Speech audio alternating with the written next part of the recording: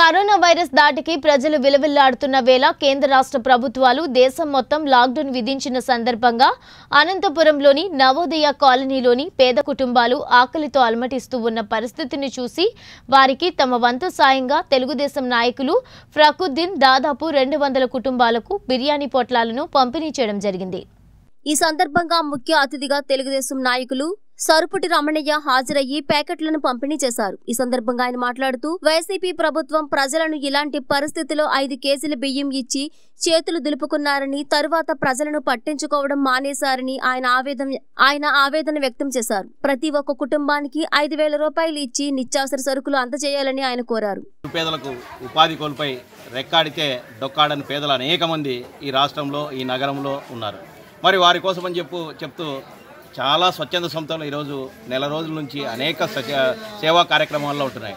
అందులో భాగంగా ఈ డివిజన్ నుంచి పక్రుగాడు కూడా దాదాపుగా ఇది 3వ టైం ఒకసారి పాలు పంచారు, మళ్ళీ పాల ప్యాకెట్లు ఇంటింటికి కూడా అందజేయడం జరిగింది। మరి ఇప్పుడు కూడా ఆహార పొట్లాలను దాదాపు ఈ డివిజన్లో 500 మందికి అందజేస్తున్నారు। మరి ఆయన సేవకు తగ్గట్టు అందరూ కూడా ఎవరు తోచిన విధంగా కూడా అందరూ కూడా సహాయం చేస్తూ కొంచెం పేదలను ఆదుకోవాల్సిన అవసరం అందరిలోనూ ఉంటుంది। మరి అదేవిధంగా మేము ఒక ప్రభుత్వానికి ఏం విజ్ఞప్తి చేస్తున్నామంటే ఈరోజు పక్క రాష్ట్రాలైన కేరళ అయితేనేమి తెలంగాణ అయితేనేమి అనేక రాష్ట్రాల్లో కూడా సీఎంలు గారు అందరూ కూడా బయటకు వచ్చి లాక్డౌన్లో ఉన్న ప్రజలందరూ కూడా ధైర్యం చెప్తూ వాళ్ళకి కావాల్సిన ఆర్థిక భరోసా అయితేనేమి ఆరోగ్య భరోసా అయితేనే ఇస్తున్నారు। మరి మేము కూడా ఒకటే చెప్తున్నాం, అయ్యా సీఎం గారు మీరు ఆ రోజు మేము 20 రోజుల నుంచి మా అధికార పార్టీ మా ప్రతిపక్ష పార్టీ నాయకులు సీఎం గారు మాజీ సీఎం గారితో సహా ఒకరోజు నిరసన దీక్ష చేసి ప్రతి కుటుంబానికి పేద కుటుంబానికి కూడా 5,000 రూపాయలు ఇవ్వమని చెప్పడం జరిగింది। మరి ఈ రోజు వరకు కూడా మీరు నిమ్మకు నీరెత్తినట్టు కూర్చున్నారు। దయచేసి ఇప్పటికైనా కూడా మీరు ప్రతి కుటుంబానికి నెలకు 5,000 రూపాయల ఆర్థిక భరోసా ఇస్తూ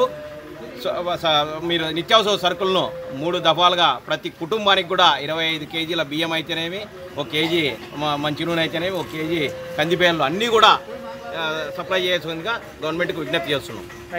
అయినప్పటి నుంచి ఈ అనేక రోజుల నుంచి నిరుపేదలు కానీ స్లమ్ ఏరియాస్లో ఎక్కువగా నిరుపేదలు కానీ మరి కార్మికులు అయితే టోటల్గా అందరూ చాలా బాధాకరంగా చాలా ఆర్థిక పరిస్థితులు ఇళ్లలో గడవడం కష్టంగా ఉందని చాలా దీని స్థితిలో ఉన్నారని తెలిసి నా వంతుగా ఏదో ఉడతాభక్తిగా ఈ కార్యక్రమాలు చేస్తున్నాను। ఈ కాలనీకి నేను ఎంత చేసినా తక్కువే అని నా మనసాక్షి ఎప్పుడూ ఆలోచిస్తూనే ఉంటుంది।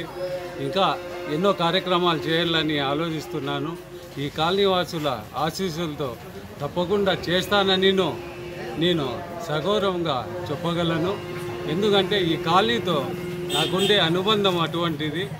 ఇక్కడ మరి ఈ వైఎస్ఆర్ గవర్నమెంట్లో జగన్ గారు